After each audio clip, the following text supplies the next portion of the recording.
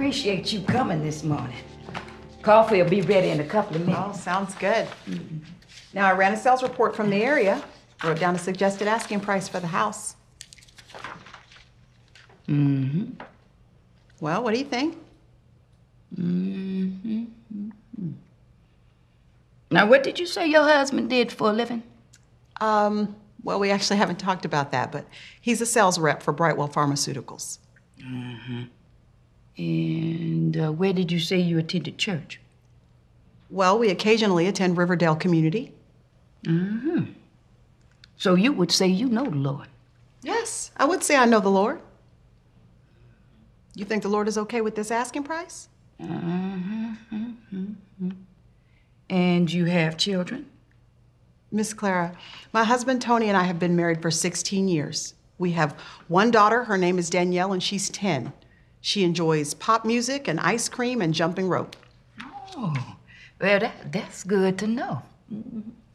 Now, you say you attend church occasionally. Is that because your pastor only preaches occasionally? Miss Clara, I really would like to help you sell your house. That's why I'm here.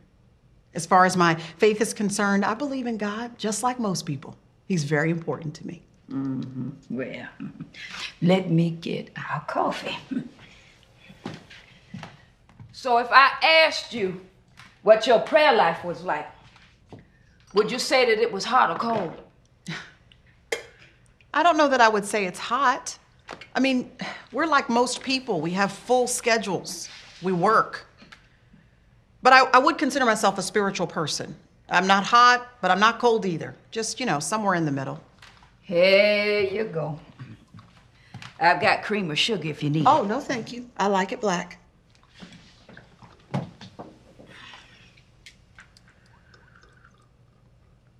Miss Clara, you like your coffee room temperature? No, baby, mine's hot. Have you ever wondered why we close our eyes when we pray or bow our heads? It's not commanded in Scripture that we would do those things, but it can help us give reverence to an unseen God who is sovereign and king, a sign of respect and awe. But secondly, it's less about awe and worship than it is about practical distractions, constantly filling our eyes, ears, and minds. Perhaps it's akin to closing the door and shutting ourselves in and the world out so that as believers we can truly be near God. Today in our scriptures we are going to encounter the where of our proper prayer life. The Bible communicates that we should pray without ceasing. And that implies that anywhere is a good place to pray. Though this may obviously mean silent prayer in many contexts. Spontaneous prayer should be a part of our daily response to each situation that we face. However, Scripture also communicates that we should have scheduled prayer as well. Jesus modeled this by having a secluded place to talk to his Father. When Jesus said we should shut the door, he was inviting us to focused intimacy with God. By shutting out the world when we pray, we may be truly committed to beseeching and receiving from God in that moment. Let's today discuss 3 key reasons to shut the door. The one to our closet, as well as the one to our mind. We're in our second message in the sermon series, War Room, and the message today is Where You Pray. In Matthew chapter 6, verses 5 to 8 is our text. I want to read just verse 6, which is the focus of the message this morning. Matthew 6:6. But when you pray, go into your room, close the door, and pray to your Father who is unseen.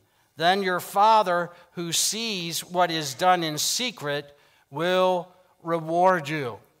I want to just share with you just for a moment a little bit about my own personal journey with private and personal prayer. Of course, I've been in the ministry for 42 years, and some people just assume, well, prayer comes easy for preachers, but we're human beings too. I wasn't actually born a preacher. I was born a baby. So, I grew up as a child. And so the journey of prayer is one like anyone else's, ups and downs. And there have been times when I've prayed more and times when I have prayed less.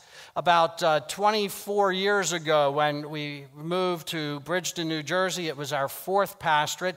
I started a new aspect of my life. It was a combination of getting up at 5:30 in the morning and having specific time for exercise and specific time for prayer. And I've continued that with greater and lesser success during that entire 24-hour period. When we were in Bridgeton, we lived in the parsonage right there on the property, and my wife worked in the office, and I would stay home and have the quiet time there in the home. And also, we didn't have a school and a lot of other things going on, and so throughout the day or whenever I went to, I could just walk out into the sanctuary there in that church, and I would go through and lay hands on the pews and pray for the people. When I came here, it was a big change. There's never a time that somebody isn't around, unless I come over here at 3 o'clock in the morning or something, and I wouldn't be surprised to find somebody here then. But there's always something going on in the life of the church, and I have had difficulty finding a place to get alone in prayer. And so what I began to do was just to stay home. If you come at 8 o'clock in the morning, you will find my wife at work, but you won't find me here, because I have been at home and having my prayer time at home. It's where I can have some quiet. And recently, there's a room that's been opened in the building that I've been able to use. And so when I come to the office, the first thing I'm able to do is come and pray. And the worship center, most mornings, is open, and so I can come through and pray. The sad part is that's almost 8 years into my ministry here, that I finally feel comfortable to walk in here and not feel like I'm going to be interrupted while I'm praying for you. And so what I'm trying to point out is that even though I'm a pastor, it still takes intentionality. Sometimes I'm better at it. Sometimes I'm not as good at it. The person in our family that is really good at it is my wife. She's the prayer warrior in our family. She prayed our children into existence. She prayed our children through elementary school. She prayed our children through the high school years, through all the sports years.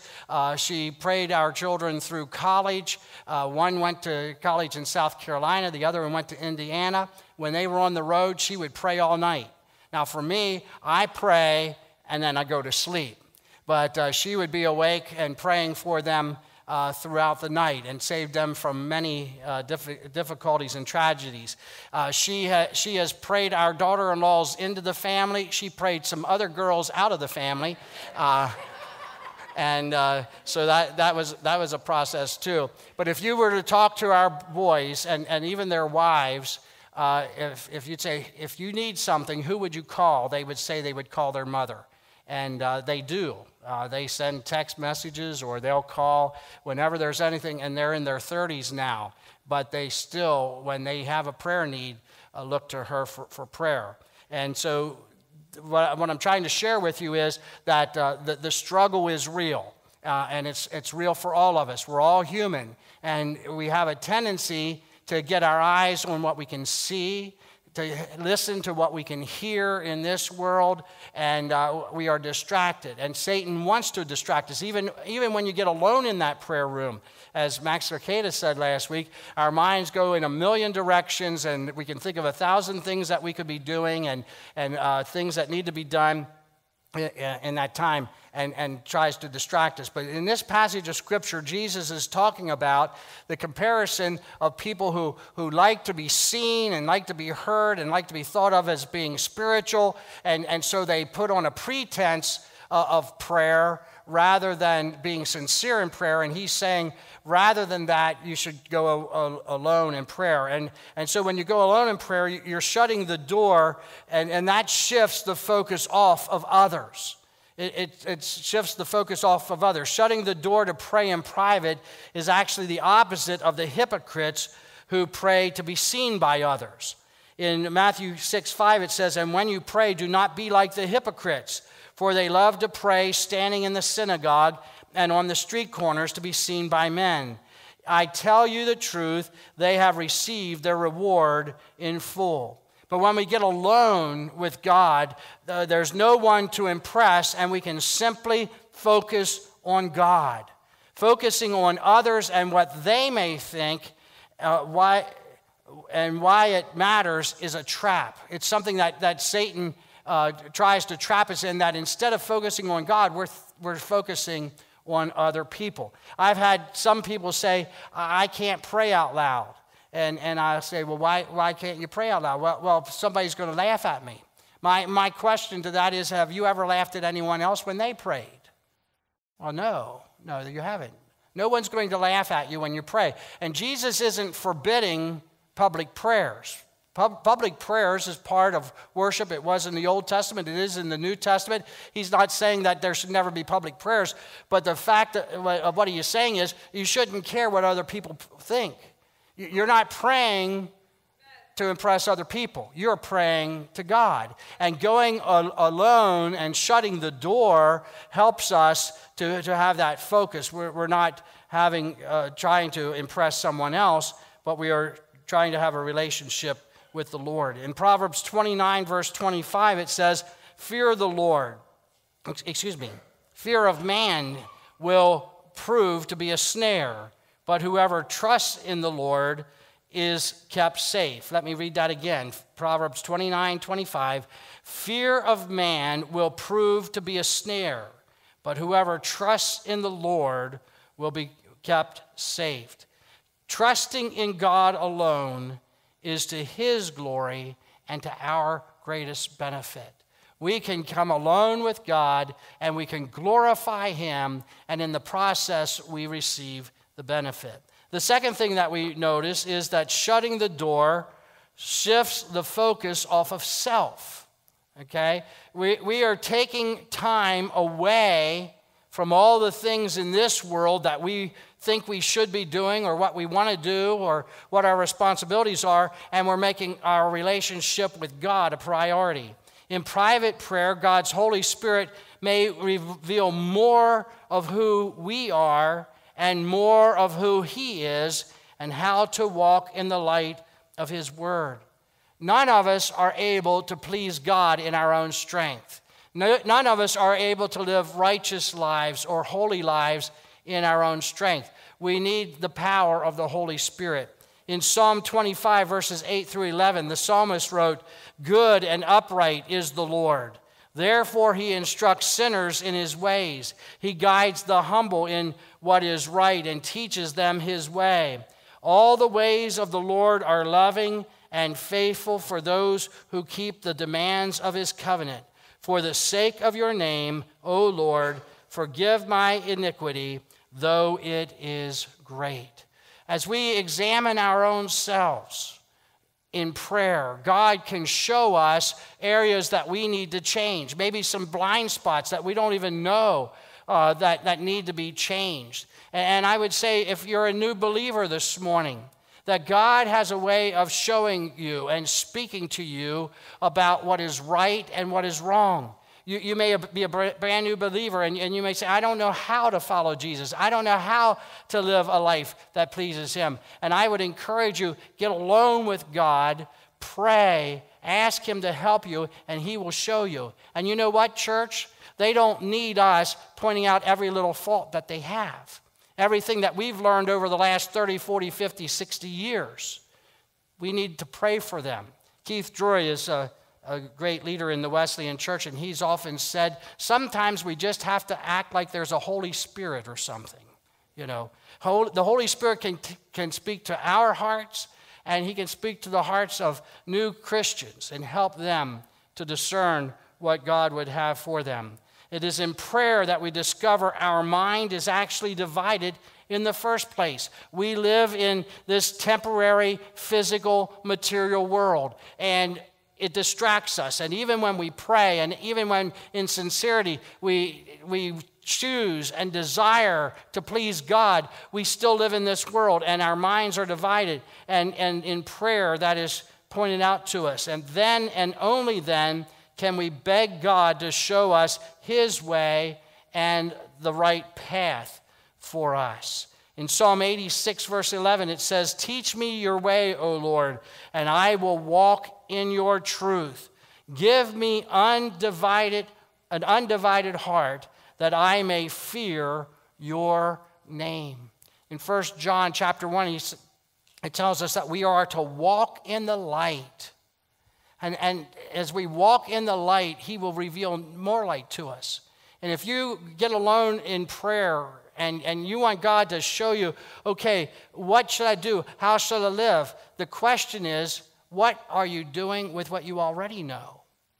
Are you living up to what you already know? God's not going to show you the next step until you complete what he has already shown you to do in your life. And we need to get away with the Lord. Teach me your way, O Lord, and I will walk in your truth. Give me an undivided heart, that I may fear your name. We have to continually be walking with the Lord as he reveals it to us, so that we can see other things revealed to us.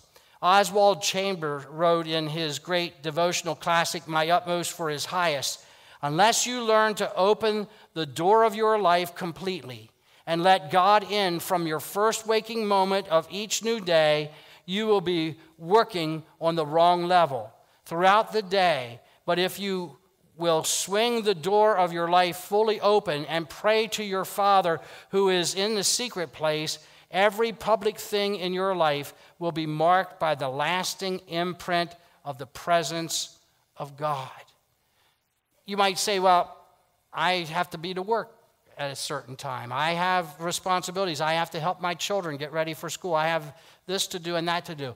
No matter who we are, we may not be able to spend an hour alone with God. We may not be able we might not be morning people. Maybe you're a kind of person that gets up 10 minutes before you're to be at work and you have a 15-minute drive. But anyone can take the time and say, "Dear God, help me to live this day for your glory." And maybe the way your life is, maybe the evening's a better time to pray for you. Or maybe the last thing before you go to bed. It's not about the time, but to start that day by saying, "God, use me today. Help me to live this day for your glory. Help me to live this day to bring glory to you." We have such a great opportunity, and yet we neglect it. We go out and we face this world and all the problems of this world, and the great God, the creator and the sustainer of the universe, is right here, ready to use us, ready to fill us with his presence and with his power to accomplish what he wants us to do in our lives, and we neglect this wonderful opportunity that we have. We can fight our battles ourselves if we want to, but God is right here if we would just open our heart and allow him to help us. And the third thing that we notice is that shutting the door shifts God into his place of priority. It shifts God into his place of priority. God's place of priority is he is number one. But in this world, that is not the normal place for him to be. It's what we see. It's what's going on around us. It's our problems. We've got problems to solve. We've got work to get done, and those are often the things that we put into priority. But shutting the door shifts God to the place of priority that he should have. Although God is everywhere, we are more aware of his presence in the secret place. We sang it this morning. Help us to be more aware of your presence. And to do that, we have to be intentional. We have to take the time and shift our mind and think about God. If we just go through the day and we do our work and we deal with our families and we deal with our problems and we just go through life, we're not going to experience God. He's there, but we're not going to be aware of his presence. We have to focus on God by shutting the door and getting alone with him in prayer. In Matthew chapter 14, verse 23, it says, after he had dismissed them, he went up on a mountainside by himself to pray. When evening came, he was there alone. That's a testimony of Jesus. Jesus left the others, and he went on a mountainside to pray alone. We are told that we should all put down our phones while we're driving, at dinner, in theaters, in church, unless you're using your device for your Bible, and when engaged in quality time with others. When you silence the ringer or eliminate the noise in order to focus on the face in front of you, it's an illustration of worth. And that's what it is when we schedule a time, when we say, this is my time with God, this is when I'm going to pray, this is where I'm going to pray, and we make that a priority of our life, it is saying to God that he is important in our lives. In Luke chapter 6, verse 12, it says, one of those days Jesus went out to a mountainside to pray and spent the night praying to God. Again, referring to Max Lucado's book, Before Amen, Lucado writes, you actually have a seat with Christ in the heavens, according to Ephesians 2:6. You don't have a seat on the Supreme Court of the United States or in the House of Representatives. You have one far more strategic. You have a seat in the government of God. Like a congressman, you represent a district. You speak on behalf of your family, your neighborhood, or softball team. Your sphere of influence is your region. As you grow in faith, your district expands. God burdens you with a concern for orphans, distant lands, or needy people. You respond to these promptings by prayer. Father, they need help. If Jesus needed to get away and pray, how much more do we need to get away and pray today? In Luke 5:16, it says, but Jesus often withdrew to lonely places and prayed. In Luke 22, verses 41 to 44, it says, he withdrew about a stone's throw from them and knelt down and prayed, Father, if you are willing, take this cup from me. Yet not my will, but yours be done. An angel from heaven appeared to him and strengthened him. And being in anguish, he prayed more earnestly, and his sweat was like drops of blood falling to the ground. That last illustration, that last scripture, is of Jesus in the Garden of Gethsemane. It was the night before he was crucified. It was just moments before he was arrested and taken and tried and persecuted.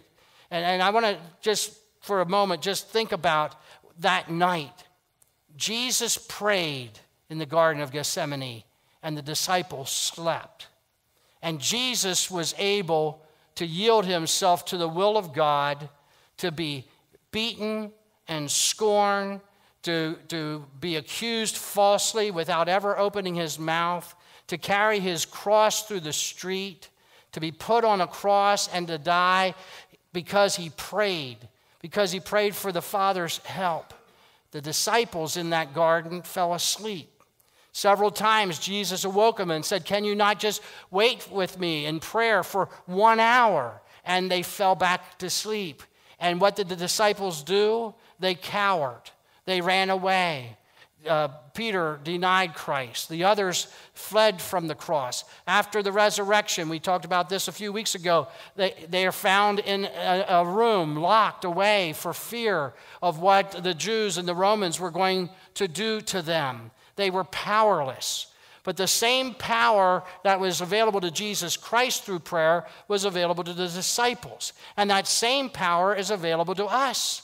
What a difference our lives would make if we would simply go to God in prayer.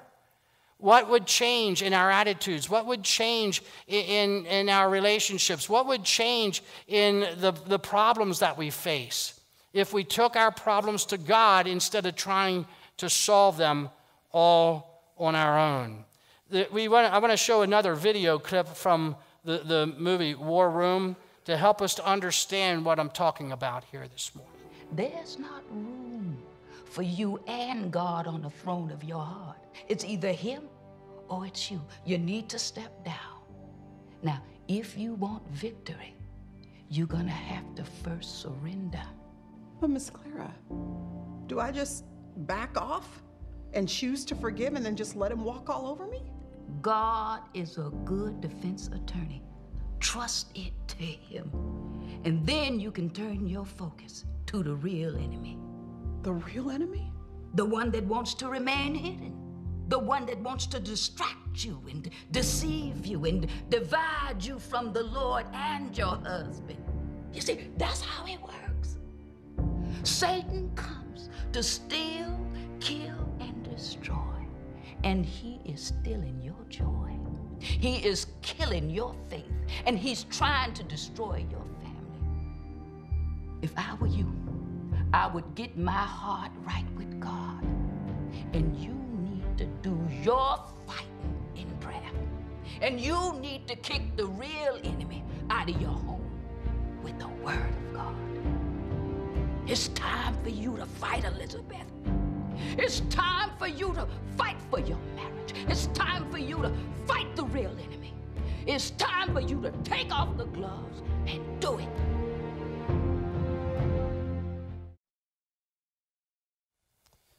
We have an enemy that wants to kill, steal, and destroy.